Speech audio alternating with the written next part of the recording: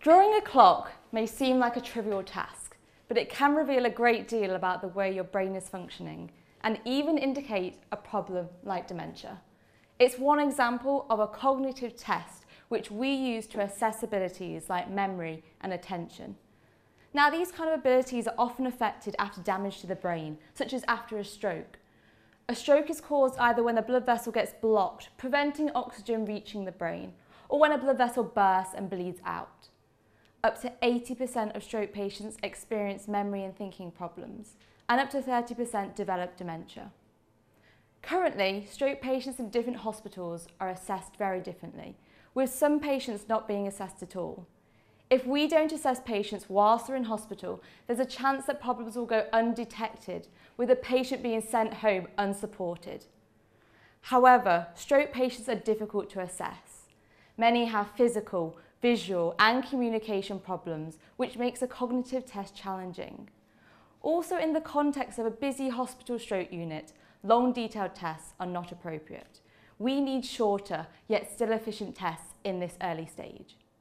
So my research aims to address this by seeing how well a range of different tests, such as drawing a clock, detects memory and thinking problems after a stroke.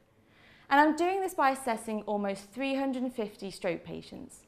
I first assess them whilst they're in hospital, just days after their stroke, and I complete some short tests.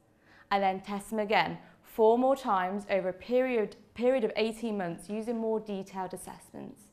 This allows us to see how memory and thinking problems change over time following a stroke. So I ask patients to draw me a clock as one part of the assessment. Even this very simple task alone produces an array of results. So Jane has written the numbers in a reverse order, whereas David has written all the numbers down one half of the clock, leaving the other side completely blank. Different clocks and different errors, but both signs of spatial and attentional problems. Interestingly, similar areas of their brains, areas responsible for these abilities, were affected by their strokes. Now, John is an example of how a physical problem affects assessment. His stroke left the right side of his body very weak and he struggled to hold a pen. This is reflected in his clock, which is barely legible.